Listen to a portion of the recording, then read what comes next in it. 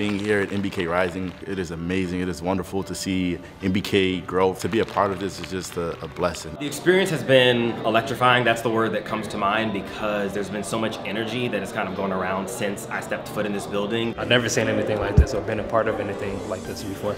There's a movement and there's a collective awareness and responsibility that I think we're all buying into and tapping into and taking responsibility for, and we understand how impactful it can be. And my dad set that example for me, and I want to be able to give that back. I want you to know that you are good enough. You are smart enough.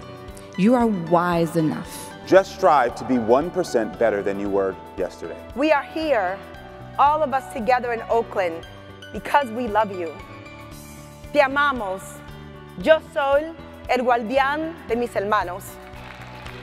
Because everything that I've learned, I plan on not only taking it back to apply to myself, but actually applying it to the work I do. It exceeded every expectation I had. We all came from different backgrounds, not knowing each other. We're all rooted in the same work, and we all left here with the same missions. You know, be my brother's keeper and make sure that we don't leave any young man of color behind.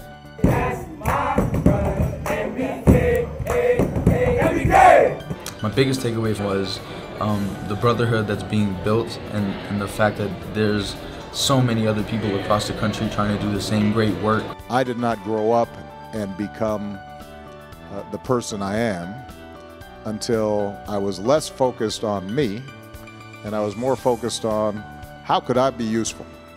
Who could I help? Because the amazing thing is when you help somebody, when you're a positive influence on somebody, when you're working hard on behalf of somebody, and you see that impact, that gives you confidence. I made so many friends and so many connections. Everyone's trailblazing and everyone's gonna change the world here. As long as I'm moving, as long as I'm improving, then I'll ultimately become successful. I have no doubt about it.